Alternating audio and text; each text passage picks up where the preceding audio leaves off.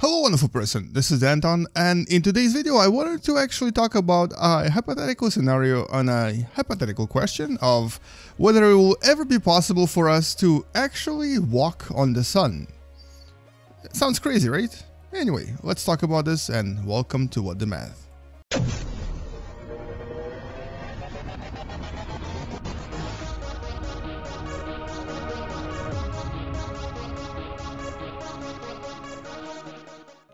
So what exactly am I talking about? Well, I'm not really talking about the sun as it is right now, because the answer to that question will be definitely no. It's just going to burn you to crisp.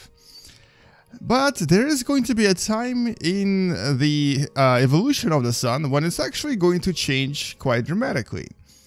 And so the answer in some sense is possibly yes. Now let me actually talk a little bit more about this. So first of all, we're talking about not millions, not billions, but actually trillions of years in the future. By then, humanity might, if it's still around, if it still exists, evolve to the point where we'll not really recognize ourselves from what we are right now. By that period in time, the sun will actually have undergone quite a dramatic change. So here we can actually increase sun's age to try to demonstrate this. It's going to reach a point where it's a relatively large red giant when it's approximately 10 billion years old, with an area and volume that will probably cover most of their inner solar system and will definitely swallow Mercury and probably even Venus and maybe even Earth. And then it's actually going to release this shell, creating a planetary nebula. And what's going to be left behind is going to be a white dwarf that in this case is known as a sun nova remnant. It's going to be about 54 to maybe about 65% of the mass of the current sun. And it's actually going to become an object that's going to be just a little bit bigger than Earth. Now, it's still going to be quite massive, and so the density here is actually very, very high, which also suggests that the surface gravity here is actually very, very high. As a matter of fact, it's approximately 32,000 times higher than the surface gravity on Earth. So, in that sense, it's actually kind of not really the place where we can easily walk on yet.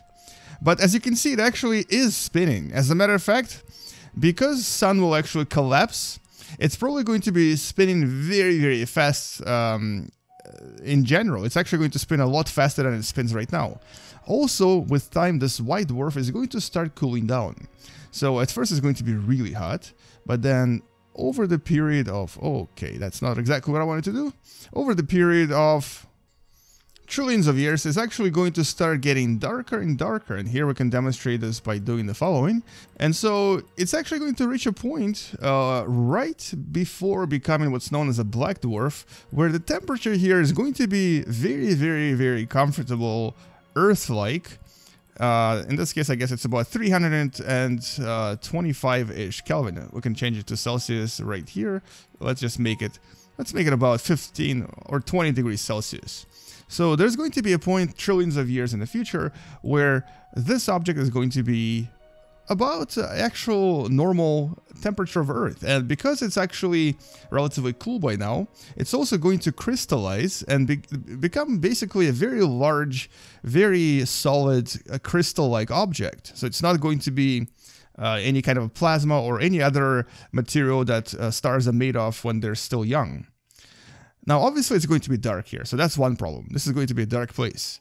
But if this object actually spins fast enough, in other words, if its motion is very fast, and this can kind of depend on how the sun collapses, then right here on the equator, the centrifugal forces due to rotation will be pulling us to the outside of this object. And so this sun remnant, this sun black dwarf, is actually going to be kind of stretched. It's going to become almost like some kind of a pancake. But walking right here on the equator is actually going to be very, very possible. And not just walking, but actually living. Now, it's still going to have very high gravity right here on the poles. But at the equator, if the future sun spins really, really fast, you can actually totally live and develop a colony. Just don't go further north and south. And because this object is going to be very similar in size to Earth, it's actually going to be very planetary-like. Now, we don't know if Earth is still going to be around, but this will provide enough heat. This will actually provide some sort of an atmosphere, because usually stellar remnants actually have atmosphere, although normally they're very, very, very, very thin. But here, if it spins fast enough, the atmosphere will also expand.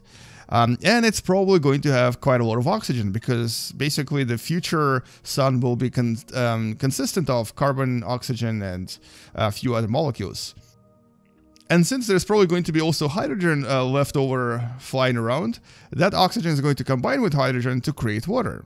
So for all we know, this might actually kind of look like a weird version of Earth that I'm going to place right here next to the sun remnant. So it might actually possess water, and possibly even liquid water, if there is enough materials going around. So all of this is very hypothetical, and actually does depend on how it plays out in the future of the sun. And obviously this is trillions and trillions of years ahead. But the biggest problem here is, of course, the gravity. And so the gravity here will only be comfortable at the equator. Now, by then, obviously, human species might, if it's still around, evolve to the point where we don't even need to actually have terrestrial objects and temperature of 24 or 20 degrees to survive. But you never know.